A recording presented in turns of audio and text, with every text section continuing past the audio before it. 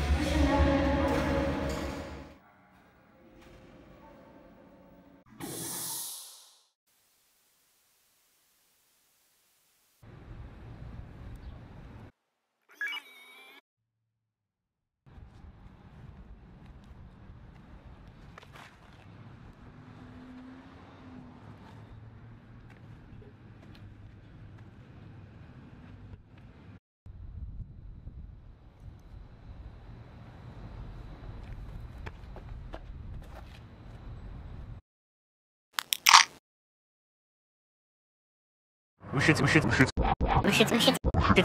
the alleyway. Come on, it'll be fun. What's the worst they can do? Scared much? Here we are. Wait for me.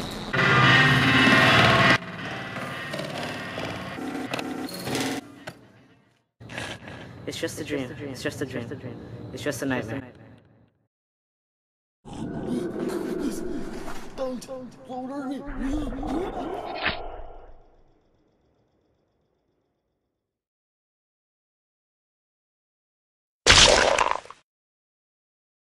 I'm reporting line here in Panama, California. Just heard in that Cedric Axton committed suicide just here at this bridge. We do have one eyewitness. Sir, may you please tell us what happened with Cedric? You know, I was just walking by. You know, I was running late, and I heard a splatting noise, and I came over here to check, and then I see this white kid. He was on the floor just bleeding. Sir, Cedric was Latino. Latino? His name is Cedric? Yes. And he's Latino? Yes, sir. Whitewashed Latino, but he was just on the floor, like, twitching, and so like, he's dead. I mean, I don't know what kind of Latino does that, but it's none of my business. As you can see, it was very easy to manipulate Cedric into thinking he was hallucinating and was going crazy. It was me. I picked his thoughts, and he didn't kill himself. It was made to look so. Now he's down there with me forever, and I will always remind him, you've always been my best friend.